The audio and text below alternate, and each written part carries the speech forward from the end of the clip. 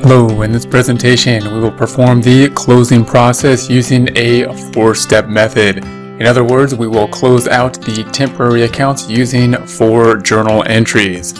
Our worksheet will be this. We're going to have the adjusted trial balance, which we will close out to the post-closing trial balance by entering our closing journal entries. It's good to remember where we are at within the process. We're at the end of the process of the accounting cycle. That cycle starting with the normal day-to-day transactions that would happen during the month, the main portion of what happens during the accounting process, that entering bills, entering invoices, writing checks. Then at the end of the period, we will have the unadjusted trial balance created from the system, put into the adjusting worksheet, which then will be including the adjusted entries, which will result in the adjusted trial balance, that then used to create the financial statements. So at this point, financial statements have already been created. We're going to use a similar worksheet as we used in the adjusted trial balance type of worksheet. However, this time, instead of starting with the unadjusted trial balance, we start with the adjusted trial balance. We will record our adjusting entries to get the post-closing trial balance. Format of the trial balance is that we have assets up here in green, we got the liabilities in orange, equity in light blue, revenue and expense account, income statement accounts in the dark blue. We have credits represented by brackets, debits without brackets on the trial balance in order to make this a more condensed format and to help us with formulas. We see that the total debits are equal to the total credits by the 0 here. Net income adding up to the 800,000 minus all the expenses of 577,000. We also see the accounting equation up top, so we can see it in this format too, so that assets equal liabilities plus equity. Our goal here is to close out all temporary accounts to the capital account. If we're going to see that, I'm going to just do a shortcut to do that to see the end process here. Then we'll go through the 4 steps in order to get there within those 4 steps. Note what we want to do is we just want to make all these go down to 0 and then put that balance in the capital account. We can see that if don't do this, this is just a demonstration. If we just delete this account, we'd see that, okay, now we're out of balance by 568,000. We want to be in balance. We want the debits to equal the credits. If we just put that amount then in the capital account, this credit, 568,000, that's what we want to have. We want to have a trial balance, which needs to be in balance.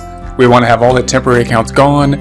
We want to have the owner and the equity account to be equal to whatever it needs to be in order for the debits to equal the credits. Or in other words, in order for the assets here, if I highlight these, minus the liabilities to add up to Excel's given me 568,000, 568,000. So we're going to be left with just the balance sheets accounts, in other words, left with just the permanent accounts, removing all the income statement accounts and temporary accounts, including revenue and expenses and the draws account. So I'm going to undo that and we'll start this process. Note that the 4-step process is the traditional process used within textbooks. It has its pros and cons. The pros are that we get to see smaller chunks of journal entries, and we get to basically really check to see if we are in balance before we finalize the process by posting to the owner's capital account. The cons are that it's a longer process, of course, and we could do this basically in 1 journal entry, and the 4 journal entries can be a little bit difficult to remember, but once we have it a few times, it's not too difficult. We're also adding a bit of complexity with the income summary account. The goal of the income summary account is that we can put this information into the income summary account and check if we're okay and in balance and that everything is correct at that point before closing it out to the capital account. So there is a purpose to it. It's called a clearing account because it's going to be 0 before this process and 0 right after this process. So it's really not going to have any balance in it for any given point in time, because we're just going to use it, put something into it and take it out just basically in the same point in time. So the 4-step process is going to first close out revenues in step 1 to the income summary. Then it's going to close out the expenses to the income summary. achieving then the goal of creating all income statement accounts to be 0, leaving us within the income statement account net income. So net income will then be moved to the income summary account. We'll then close out the income summary account, which will have net income in it, to the capital account, increasing the capital account by net income. Then we'll finally close out draws, and that'll be the same process as the two-step method. It'll be a quick journal entry just to close out the draws for the final step-for step of the closing process. So we'll start off with journal entry 1. We're going to go all the way to the top this time because we do have, we're going to need more room. We're going to call this step 1 of the 4-step process. We're going to close out the revenue account. Here's revenue, has a credit balance in it. We need to do the opposite thing to it, which in this case will be a debit. So I'm going to copy this account, right-clicking and copying. Scrolling up, we're going to put that in B5. B5, right-click, I'm going to paste it 1, 2, 3, values only. Then within the debit section, because this is a credit, we need a debit to make it go down. We're going to put the amount that we need to make it go down to 0 by, which is 800,000. So within cell C5, we're going to put 800,000. And I'm just going to post this as we go. That's going to be how I'm going to do all these, just to show that we want to show that this is going to 0. That's the whole point of us and how we determined what to put in that journal entry. So we're going to say equals, scroll back up and point to that 800 and enter. So we just posted that out there. So this is going right there. And so that makes us go to 0. That's what we want. Now the other side is a little bit confusing here because we ultimately want it to go to the capital account. But before we go to the capital account, we're first going to put it into this clearing account called the income summary account. And once we close revenue and then expenses to it, in journal entry 2 we close the expenses to it, we will have net income in it and can double check that account before closing to the capital account. So we're going to close the other side to the income summary. So I'm going to put my cursor in F17, right click and copy. Scrolling back up, we're going to put that underneath in B6, right click and paste. 1, 2, 3. I'm going to indent that by going to the Home tab, Alignment Group, increase the indenting. If you can't do that because of the formatting, just double click in it and spacebar will work. We're going to put a credit. I could put a negative of 800,000. We will be representing the credits in the credit column here and with negative numbers, although over here we will only be using negative numbers in order to optimize our worksheet. I'm going to do that, however, with a formula. So I want to take this number but flip the sign, make it a negative. So instead of hitting equals and point in that cell, I'm just going to put negative and point to that cell, and that will take that cell and say I want that number, and yet flipping the sign so it is a negative 800. We're going to post this now, the second piece of this journal entry, to the income summary, which is right there. So we are in H17. H17, we're going to say that equals, point to that 800,000 and enter. So note what we have done here. All we have done is move this 800,000, closing it out of the revenue, making revenue 0, that being our goal, and putting it not into the capital yet, but into the income summary temporary account. It's going to be held there until we close out the expenses to it as well, at which point we will have net income in it, and then we'll close it out to the capital account. Let's do that now. Now the expenses, we have here an expense of wages expense, the next thing we want to go down. All these expenses have debit balances. We need to make them all go down to 0, so we're going to be crediting all of them. And we'll start with the wages expense. It has 120 debit. We're going to do the opposite thing to it, credit. Going to copy wages expense, right click and copy. Scrolling back up, we're going to make our second journal entry here. I'm going to take these lines out. And I'm going to put this on the bottom because the top is going to be something different. It'll be the income summary account. But I'm going to put this on the bottom so we can put the credits on the bottom. So I'm going to put that there. We're going to have a credit, and the amount will be that 120. That's what we need, represented in the credit side and with a negative number for the journal entries section. So I'm going to post this as we go. This will be a bit longer of a journal entry than the first one. If we post as we go, we can see that we are achieving our goal as we construct the journal entry. So I'm going to post this in cell H19, even though we're not done with it, equals, and point to that 120. That's a credit. This is a debit. That will make this amount or account go down to 0. So there we have that. We're going to do the same thing for the utilities expense. Here we have the debit balance of $48,000. We need to make it go down. We're going to do the opposite thing to it, which is a credit. We're going to copy F20, right click and copy. We're going to put that in B10, right click and paste 1, 2, 3. We're going to highlight those two cells, Home tab, alignment, increase the indenting. Then we're going to go to D10. We're going to put negative 48,000 and enter. So there it is. We're going to post that now to H20. So we're now in H20. We're going to say that that equals and point to that 48,000, bringing this balance down by 48,000 to 0. We're going to do this a couple more times. We got the insurance expense also having a debit, it being an expense, all expenses having debits. We're going to copy that. We're going to do the opposite thing to it, crediting it. Right click, copy. We're going to put that underneath next section in our journal entry B11, the cell. Right click and paste 1, 2, 3.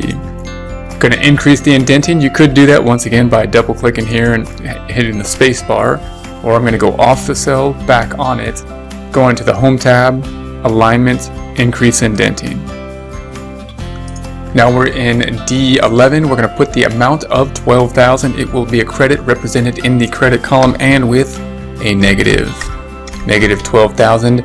We're going to post this as we go. This is a longer journal entry. We are obviously not done with it. The debit's not equaling the credits at this point, but we will be posting as we go to see that we are achieving our goal of having zeros in the expense accounts. So in H20, we're going to say equals and point to that 12,000. These are opposites, debit, credit, opposites, making this account go down to 0. Next, we have the supplies. It has a debit balance. We need to make it go down, so we're going to do the opposite thing to it, a credit. So I'm going to copy the supplies, right click and copy. Scrolling back up to B12, right click and paste 1, 2, 3. We will indent, go into the Home tab, alignment, increase the indentation, and then in D12 we need to take that 7,000 and put that in D12, so it's going to be a negative 7,000. Then we're going to post that as we go, so we're going to scroll back down here to H12 equals, pointing to that 7,000, bringing this balance down from 7,000 down by 7,000 to 0. We only get to do this one more time and then we have to stop. We have the depreciation at the bottom, last expense, it being 36,000 in the debit. We got to do the opposite to make it go down. That's a credit. We're going to copy the depreciation expense. Scrolling up to B13, right click and paste 1, 2, 3. We're then going to indent, go into the Home tab, alignment group, and increase the indentation. And we're going to put the amount in D13, that amount of 36,000. It's a debit here, we need a credit there. Therefore, we're going to put a negative 36,000. We're going to post this last one as we go. So we are in H23. We're going to say equals and point to that 36,000. This is a debit, that's a credit. It's going to bring this account down to 0. So we have done our goal, achieved our goal of making all these accounts go down to 0. However, we are not in balance. We're out of balance by 223,000, and we have to put that number somewhere. Where are we going to put it? Not to the capital yet. It's going to get there eventually. But first, we're going to make it go to the income summary account. It's going to go to the income summary as we did with the revenue. Revenue went to the income summary. Now expenses. What's going to be in the income summary after we record the expenses here? It should be equal to net income. So net income should be the amount in income summary after we do this. So what we're going to do is the debit now, the debit we need to make this in balance, meaning if we highlight all these, it adds up to 223,000. What we are out of balance by, that's what we need here in order to have the debits equal the credits. Now we're going to do this with a formula. I'm going to do it with a formula. We could just type in the number, but I'm going to do it with a formula, and I'm going to type in, instead of equals, a negative to flip the sign, SUM, double click the sum function, and then if this is in your way, we can move this. So I can move this up here, and I usually highlight the whole thing, meaning both columns. We could just highlight the outer column, but if we change anything, just note that you can highlight both columns. Just don't include the column we are in, or the cell we are in, because that will cause a problem. We can't sum up the cell that we're in. And then we're going to say enter. And so there's that. So now if I highlight these, it adds up to 223,000. The debit is 223,000. If we add up the debits and the credits, highlighting all of them or selecting all of them, it sums up to 0, the debits minus the credits equaling 0, debits equaling the credits. That account then, what's it going to be? Income summary. So we're going to copy that income summary account, copy. We're going to paste that in B8, right click and paste, 1, 2, 3. And then we're going to record that right here to the income summary account. So that's going to put us back in balance. Now there's something in it already. Therefore, we're going to double click on it. We're going to go to the end of it. We're going to say plus, and then point to that 223,000 in the income summary journal entry. That will bring this balance down, the 800 down to 577. Number should look familiar. What should that number be once again? What is that number? Net income. We have net income in the income summary. This is important because a lot of textbooks will reference the income summary account when they're talking about how to work a particular problem. For example, a partnership, if we're trying to allocate the income to the partners, they may say something like a textbook problem often says something like, the income summary account has this amount in it before it's allocated to the partners. And we need to know that we're doing a 4-step process, and that basically means that we have allocated net income to it. And so they may not say net income. They may say the income summary account before we close out to the capital accounts. And therefore, it's important just for us to know this terminology, just more phrases and definitions we just need to know in order to work some problems and know what's going on. So we got the income summary account here. Now we're going to close this account out to the capital account. So this was step 2. We're now on step 3.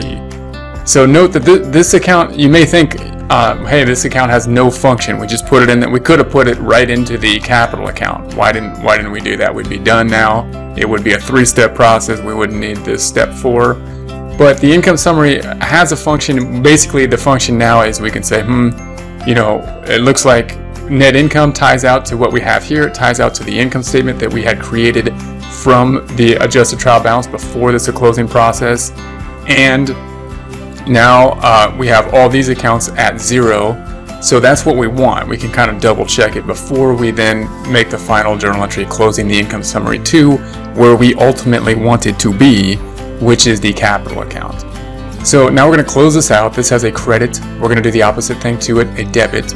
So we're going to copy the income summary, right click and copy. We're going to paste that in B15, right click and paste, 1, 2, 3.